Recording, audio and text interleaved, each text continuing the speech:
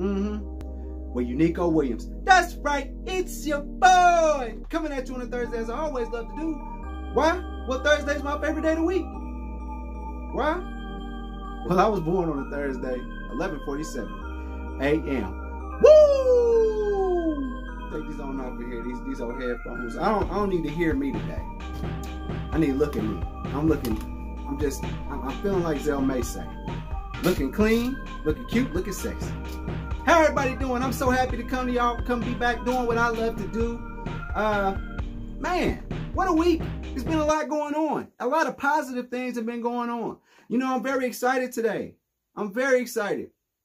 I'm excited that we got a new Tyler, the Creator album coming out in hours. I believe it comes out on Friday. I'm very excited for this, man. If y'all know me, I'm a huge Tyler, the Creator fan.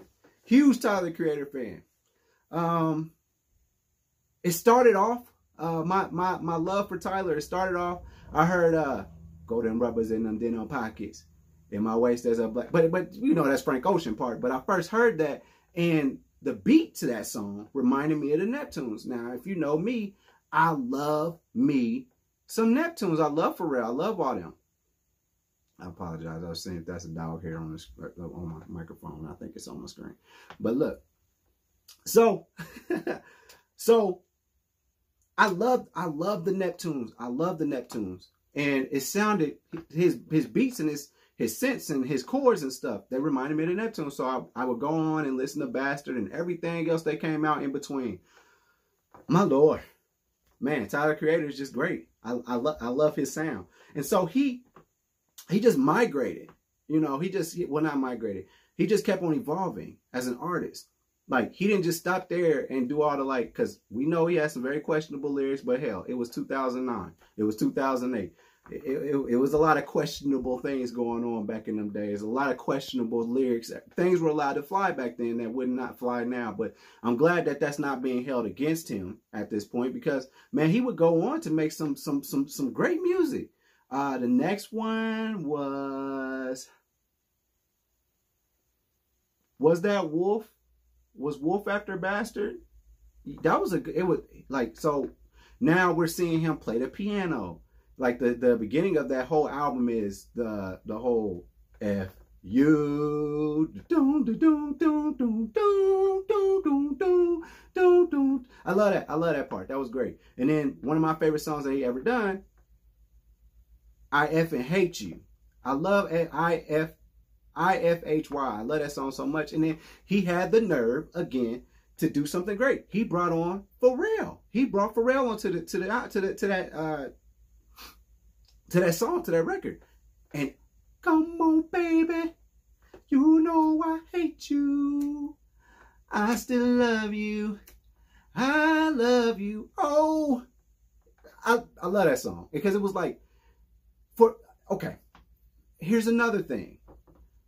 Deep down inside, I feel like Tyler, the Creator. Like I deep down inside at that point in my life, like he was making the music I would have made when I was in high school. He made that kind of music, like especially the subject matter. It was about like chicks dissing you, and you being a nerd, but you know what I'm saying, and like that resonated with me. Like I always wanted a skateboard, but they was gonna make fun of me. It was like the 2000s, and like, you know, I didn't start skating until like trying to skate for real until I met my homies from Lafayette in like 2014. Shout out to Lafayette.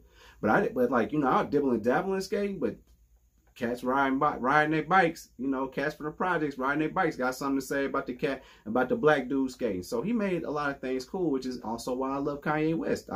His fashion sense, especially, you know, leading up to now, huge influence. Huge influence. I was like, black kids can be what they want to be, and that's why we love Tyler, the Creator, so much. After that came out, I mean, we got Igor in there. Igor was great, and but no album sounds the same. He's just evolving. So now he's got a new one called Call Me If You Get Lost, and he's got this phone number ad thing going on. He's got all this cool stuff going on. I'm super excited. As far as like some of the snippets that he's giving us, like the first one, he was just doing that. Hey, I'm Tyler the rapper. I got bars. This is a song for the bars. All right, cool. We cool with that. That's fine. But I'm here for the the meet me at the lakes, meet me by the lake. I'm here for that, Tyler the Creator. I'm here for the I effing hate you, Tyler the Creator. I'm here for the can we be friends? Can we be friends? I like that. I like that song a whole lot. Oh, when love is gone, or gone, it's called Gone. And then you have the bridge that's in there, where then he starts to rap, you know, it's poison in that gumbo. That part, the chords in there, and that bridge is so pretty. I love it so much. So I'm very excited for this album. He gave us a couple of snippets. You know, again, there was a part where he had some cool, because he's been playing around with that whole luxury 60s golf family thing. I guess that's where that era, 60s, 70s, like old school golf, like kind of attire and wear, like it's a classic vintage feel, like some baggy slack kind of thing. Something you would see on Happy Days or something like that. But that's been the swag that he's been kind of doing. And I'm here for it. I love it. I don't know. I can pull it off, obviously, but I'm still into the tiny pants there, tiny pants, tiny shorts there. I'm still here for that. So definitely he hit us with some of them, like some of the stuff you would hear. It's really samba-y. It's really samba-y. I love samba. Sambas are great. Dun, dun, dun, dun, dun, dun, dun. And then you got the trumpets and dun, dun, dun. You know, it's like a real smooth, like, you know, you got a cigarette and a cognac and you just enjoying yourself. I'm here for it. I'm here for it. So we'll see what happens. We'll see if Tyler gets the girl, if he takes the girl away from Taco, because it looks like in the snippets, Taco is his opponent, and I'm excited to see how this album goes. I'm probably gonna give it a 10 out of 10 because the dude has been doing nothing but growing from a sound and instrumental point, and I love that. I'm here for that. I love the sound and the direction he's been going. Moving on, it is summer. Shout out to my boy Gotti. He in there getting some water. But yeah, let's move on. Let's move on. So first off, man, this is the whole main point. I'm getting into the point of this particular episode now. We are watching some young brothers take this NBA by storm. We are watching some young cats go out there and be great on their own. I'm just here for it. I love it. We're watching Devin Booker just do great things. We're watching, what's that boy name now? Why can't I think of his name? I'm sorry. So we're watching Trae Young do his thing with the Hawks, doing what nobody expected him to do. Let's talk for a second. Got to get out, boy. My apologies, you know, my dog, he like to come in here and he'll get the licking and be sounding. Just, Gotti, exit. Go over and lay down with your son, please. Thank you, sir. So at any rate, we are here to talk about greatness. What is this greatness? We're watching Trae Young do what nobody has expected him to do, which is carry a team, which bolsters a roster of Kevin Huerter, Clint Capella, that Collins boy. It's not a star-studded team. You even got Lemon Pepper Lou on the squad, and he's not even getting very much run, and he's not doing all that cool 6 man of the year stuff he's been doing. Not in these playoffs. It's been all Trae Young, and he's getting help. His teammates are helping, but I mean, dude is doing like so. You have New York. He's going against New York. They're talking about what's that boy named Julius Randle. They talking about Julius Randle is supposed to be one of the MVPs in the MVP conversation. Luckily, they didn't see him. But Trae goes out there, he beats them in the series, and he leaves his mark in New York to where they like, F that dude, we do not like him. Then the next step, he goes to Philadelphia, goes to Game 7. You got Ben Simmons there. That's a whole nother thing. Listen to me and Lay Alpha, Zell May. Watch that episode about how we break down Ben Simmons and what's going on with him. But shout out to Embiid, a very valiant effort, but not enough at the end of the day. Trae Young goes and beats them. And then he leaves his mark in Philadelphia. Philadelphia is not, they was burning his jersey and all type of stuff, along with Ben Simmons' jersey. But again, another topic for another day. Also, now he's in Milwaukee. Game 1, puts up 48 points, like 11 assists and like 7 rebounds, 9 rebounds, something like that. Almost has a triple-double. And it was so quiet. It was a quiet 48.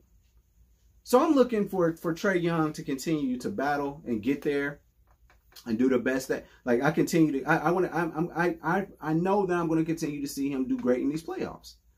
He's done nothing but be great this whole time. I love it.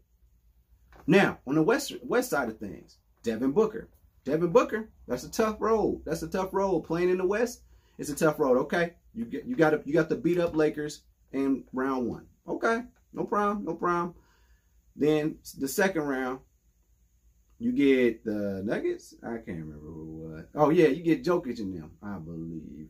But you know they don't have Murray in them, so they get them out of there. I'm sorry, I can't remember who they played last. And then yeah, it's Denver. Yeah, he got the MVP up out of there, right? Jokic that's your MVP, correct?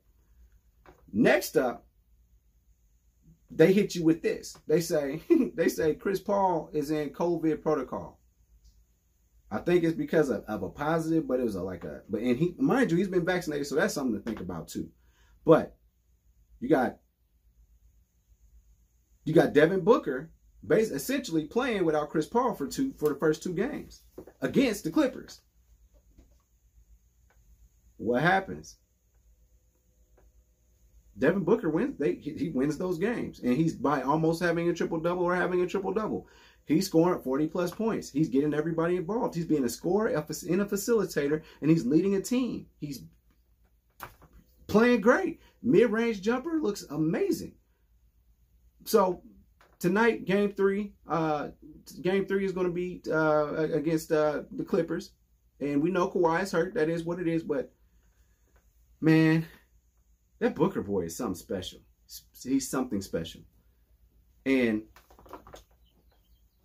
I'm just super duper excited about these 2 young men. Why am I saying that? Because they're part of, we talk so much about the coaching tree. We talk so much about Andy Reid and NFL. We talk about the people that go off to be head coaches because they was under Andy Reid. We go off and we talk about Bill Belichick and the people that are on Bill Belichick's staff at some point. They're going to become head coaches somewhere, or they become great defensive coordinators or offensive coordinators, but they never leave the league because they was a part of that coaching tree. Well, I got a new tree for you. I got a new tree for everybody.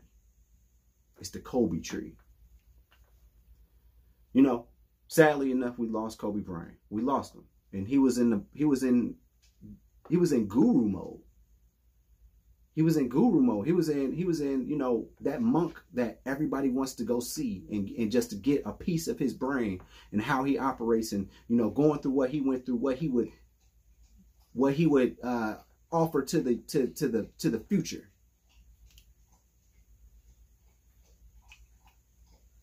This is great. This is history, and I love it. I love how my dogs get thirsty in the middle of my soliloquy. My bad. Sorry, my dogs, they ruin all of my soliloquies. My apologies. So, we talk so much about coaching trees. Bill Belichick and how people that come off of his coaching roster and all that stuff, they go off into the league and become head coaches. We talk about Andy Reid and the people that have been on his staff. They go off to become great coordinators and offensive coordinators and head coaches. But I'm here to talk about a different tree. I'm here to talk about the Kobe tree. Now, we lost Kobe Bryant tragically. I hate it. And he was like at the point where he was like this Zen guru. He was this hidden monk that everybody wanted to go see. He was at the point where he was giving so much knowledge and passing it off to the future because he had been through it. And so he was at a point in his life where he was starting to pass down what he's learned from what he's been through. Maybe some things he would have did differently. And he's passing down, you know, his work ethic. He's passing all these things down, and then we tragically lose them. But there's a group of kids that Kobe took under his wing, and they're in the NBA being great. Trae Young is one of them. Devin Booker is another. And let's not forget about Tatum. These dudes are walking 40 points. They're amazing basketball players. They're not just scorers. It's great that they're great scorers, but they're also great basketball players. And that's something that we have to look at this. Kobe, but what I want to say is this. I call it the Kobe tree because his influence is seen everywhere. Even though he's gone, he's passed down things to people that they carry with them to this day. Tatum, Young, Booker, they all had time with him. Even Kawhi is off of that. Kawhi is out off of that coaching tree, that Kobe tree. He's off of that. I don't know what he's passing on, but he's passing something on. It's just it might be like radio waves and stuff. I don't know. But at any rate, he's passing it on. And that's what's so great about Kobe's coaching tree, because it doesn't just affect basketball players. It affects everybody. Everybody that Kobe has touched, it affects me. I don't hoop. I'm not a professional ball player, but wanting to grind and be great at your craft and do the best that you can, and knowing that you can overcome.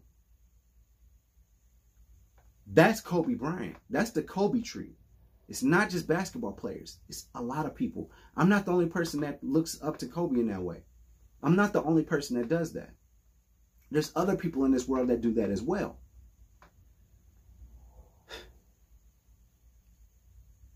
Kobe has so much to give us, so much left to give.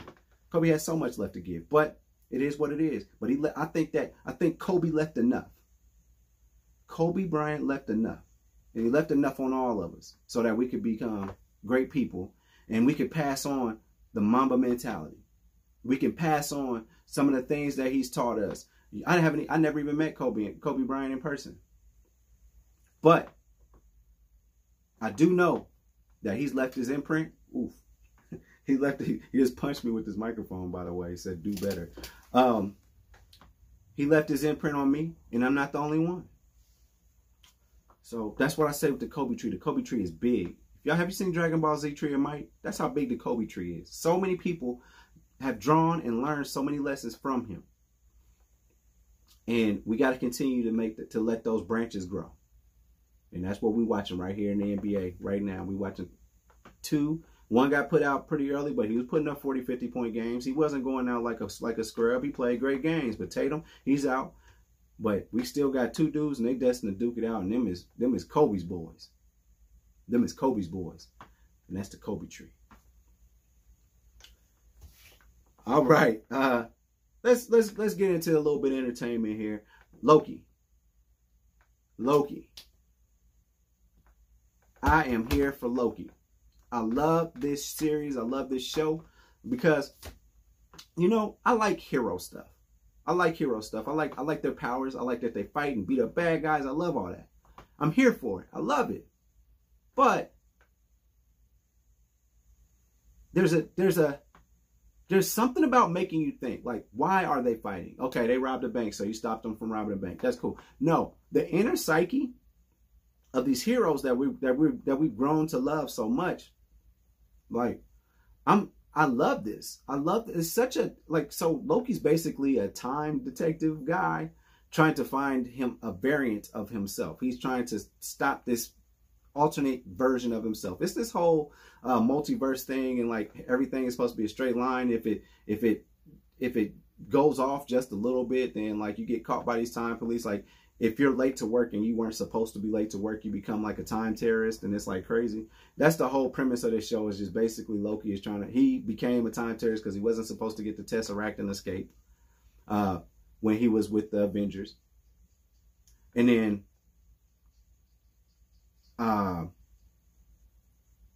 he gets caught, and then apparently there's somebody else that's running around time and doing stuff. I like what Disney is doing. Like, they're making different genres, like, based off of the heroes. Like there's a little action, but they're making different genres. Like you got a little action with Falcon and Winter Soldier, okay, but you also got you got a little bit about, you know, racism and stuff. You got a little bit in there about the social issues.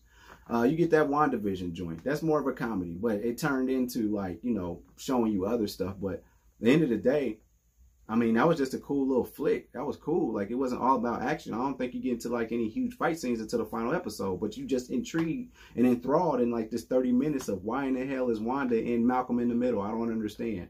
You know what I'm saying? So we're seeing that, and almost in a sense getting a glimpse of some of the multiverse stuff, even though it's not just Wanda's just being Wanda, being crazy and creating realities, which is insane. But you got Loki. He's smart, he's cunning, and they use that to make a series. It's not so much about him, you know, taking over the world or whatever, but there is probably some chess match. You're looking at every single move that Loki makes, and it's like, how much does Loki really know? What's his true end goal? Is he really trying to save the world? We don't know that stuff, and that's what makes this series so great, because it's making me think, like, what's going to happen? Is there meaning to why he did this? Is there meaning to why they did that? Because again, he's going against himself, and he's trying to, and they're doing this whole psychology thing. Oh, Owen Wilson, he's supposed to be playing Mobius, one of the other time detective guys, and he's like,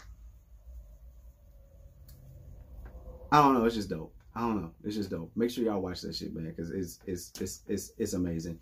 I'm all for that make me think kind of stuff. Like, I get it, he's got powers, but like there's a real story going on here. So definitely check that out. Also, we got the season 5 premiere of Rick and Morty. Super excited to watch episode 1. It was pretty cool. We bet some guy, what's his name, Nimbus, Mr. Nimbus, and apparently him and Rick been beefing for years, and they had a treaty where he wasn't supposed to ever go into the ocean, blah blah blah. They into it, going through it, whatever. So they invite him over to start a new treaty, and they're eating at the house, and he invites Jerry and Beth, who are Morty's parents, invites them to a threesome, and blah blah blah. So that's going on. That's a whole storyline in itself. But most importantly, when Morty was on his deathbed, well, about to be in a death experience, he called Jessica. He finally called Jessica. And after, you know, he finally was like, hey, this is how I feel. I think you're dope. And Jessica was like, hey, I do too. So maybe we can watch movies. So that inspires Morty to make it out of this dire situation. He does. So that gets Morty to invite her over to the house. They're watching a movie, whatever. So they finally getting his shot with Jessica. Well, Jessica goes through she finds out that there's wine, and she's like, Morty, get some wine. And so he's going back and forth in this portal trying to get this wine, and Mr. Nimbus is being his dick the whole time. It's crazy. Watch it, but at the end of the day, just know that Jessica becomes a Time Lord. So just based off of what I just told you about wine and Mr. Nimbus, who controls the police, by the way, he's like this super sexual Aquaman, skinny Aquaman. It's crazy, but apparently he controls the police, and that's random Roiland stuff. So that is what that is. So I'm excited to see where this series is going. Just know that Morty has to go. Morty goes full on badass at one point. He's grown a lot since season 1. Just know that. He's got more balls than he had in season 1. Lastly, I just want to say, I've been playing Trunks DLC. And when I say been playing, I played it one time and I've not been back to it. I was so excited about Trunks DLC. But it's not bringing me, I don't feel the need to play it, because like there's this really tedious part, which is the majority of it. Flying and traveling from wherever, place to place.